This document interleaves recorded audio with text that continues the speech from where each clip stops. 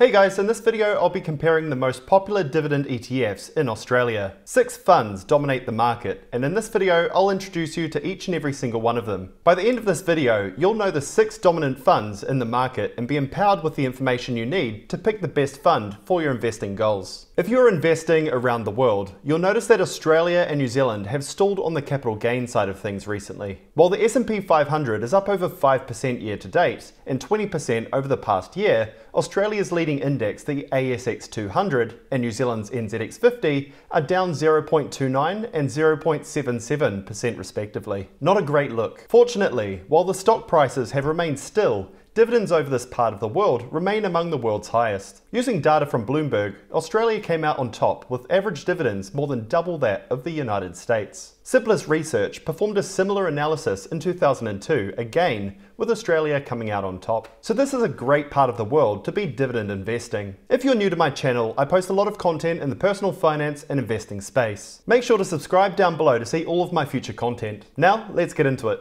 Kicking off, we have the iShares S&P ASX Dividend Opportunities ESG Screened ETF. Quite a mouthful. This fund is provided by iShares, which is the ETF arm of the world's largest asset manager, BlackRock. This ETF trades under the ticker IHD, and it has been trading since 2010. With 53 stock holdings, this ETF uniquely targets high dividend Australian companies that meet strict ESG and revenue screening rules. This fund is strongly skewed towards 2 industries, being financials, such as banks, and materials, as in mining. BHP and Rio Tinto top the list, followed by Australia's Big 4 banks, a bit of Telstra, and QBE Insurance. These are strong, valuable companies that pay regular and reliable dividends. Today the fund holds about $310 million under management, which for perspective is roughly 1.5 times the size of the total New Zealand stock market, so it's pretty big. iShares also charge one of the lowest management fees in this list at just over 0.23% per year. Over the past year, the dividend yield has been around 5.8%, the second highest in this list,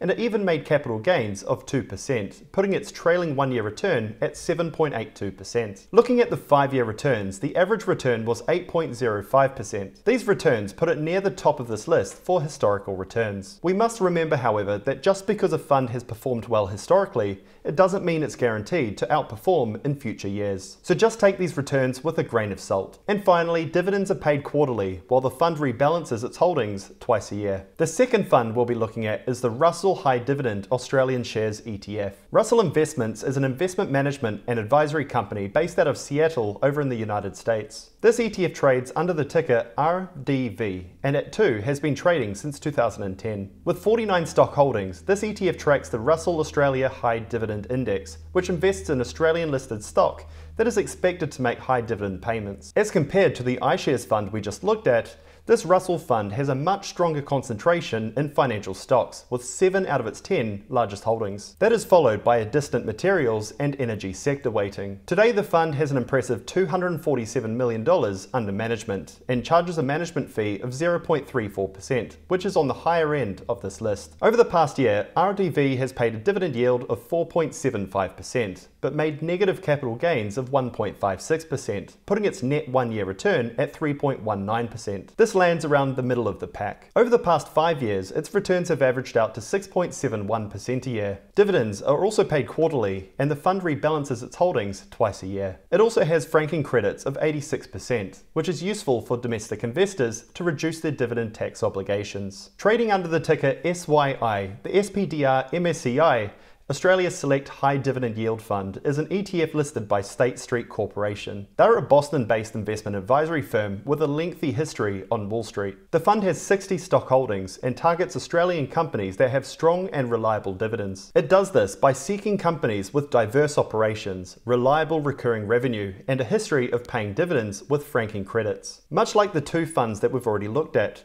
this fund also has strong portfolio concentration in the materials and financial sectors, which combined make up over 50% of this fund. Within the top 10 holdings, we can see similar names such as CommBank and Rio Tinto, but also new names such as Wesfarmers, Coles, and Macquarie. The fund has amassed deposits of about $440 million, making it the second largest fund in the list. and they also charge a super low 0.2% management fee, making it the cheapest in this list. Over the past year, SYI has paid a dividend yield of 4.71%. However, it has had a shocker of a year on the capital gain side of things. There, it lost 4.24%. This gave the fund a net return of just 0.47% over the past year. If instead we looked at the past 5 years, however, the average return was 7.96% per year, which is above average in the list. So while they had a poor 2023, prior years performed more favourably for them. As with the other funds we've looked at, dividends are paid quarterly. The fund is rebalanced twice a year, and during the rebalancing, any individual holding must be less than or equal to 10% of the fund. This maintains a good balance of diversification in the fund. Next up is the Vanguard Australian Shares High Yield ETF, which is another big hitter on this list. While BlackRock, we covered earlier, is the largest asset manager in the world,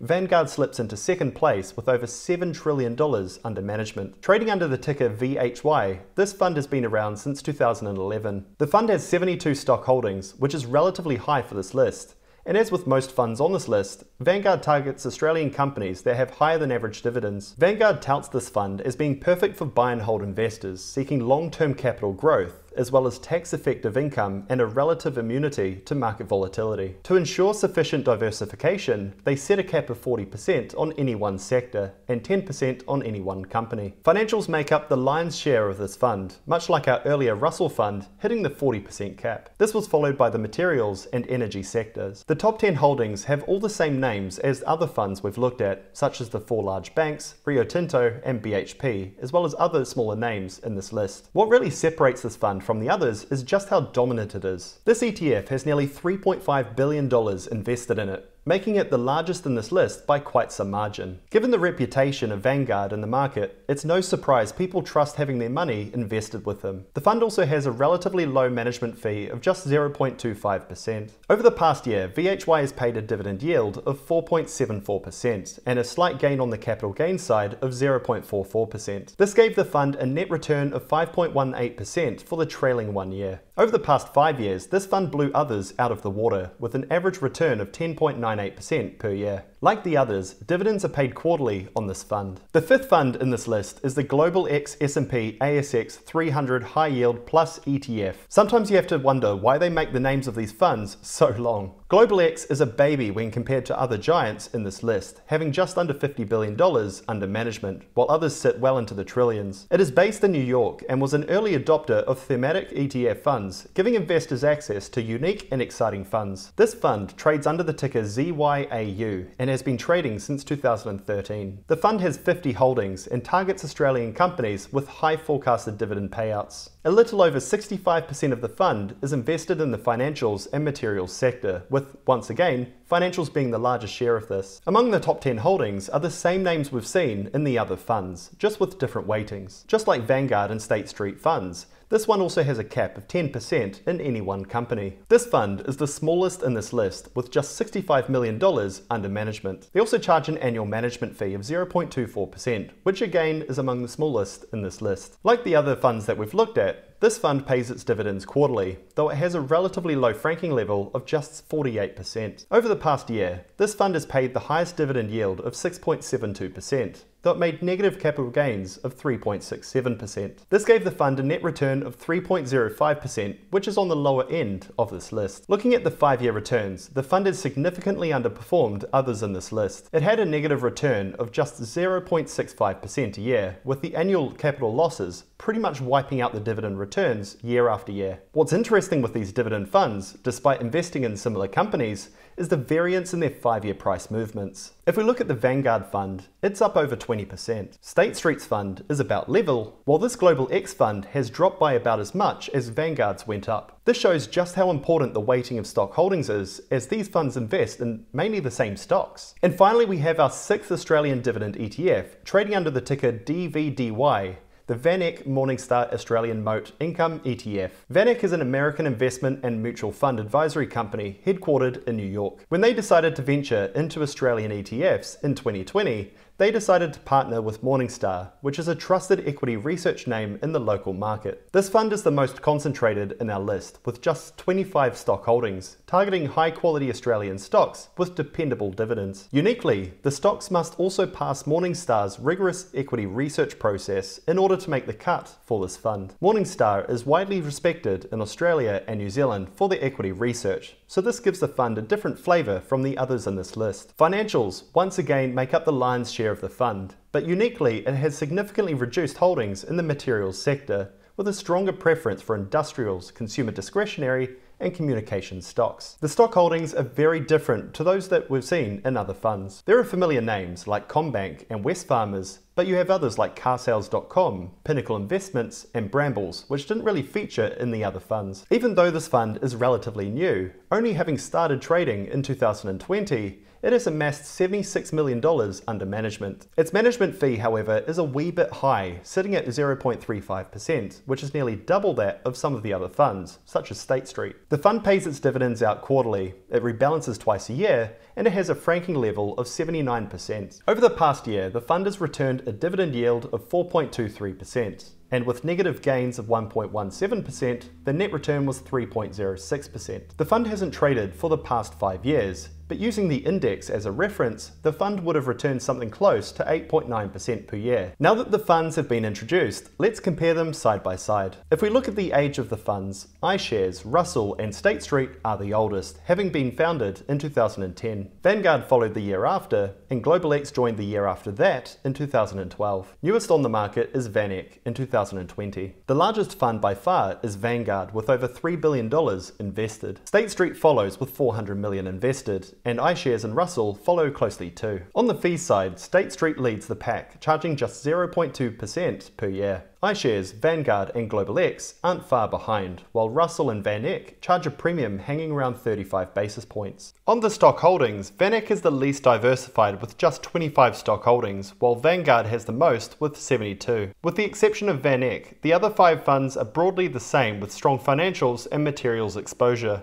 All the funds we've looked at offer dividends quarterly, rebalance quarterly, while the franking levels varied widely. According to ShareSite, a great website for tracking your portfolio, Global X had the highest dividend yield on a trailing 12-month basis at 6.72%. iShares followed at 5.8%. Looking at the net returns, iShares leads the list with a return of 7.82%, trailed by Vanguard at 5.18%. Over a 5-year period, Vanguard is the clear winner, with net returns per annum in excess of 10%. State Street and iShares followed with around 8% returns apiece. If you need help managing your stock portfolio, do make sure to check out ShareSite, which can easily track all of your stock and fund investments around the world, and even in different currencies. They have offered my subscribers 4 months free on their annual plan, so make sure you check them out. If you're new to my channel, please make sure to subscribe down below to see all of my future content in the personal finance investing space.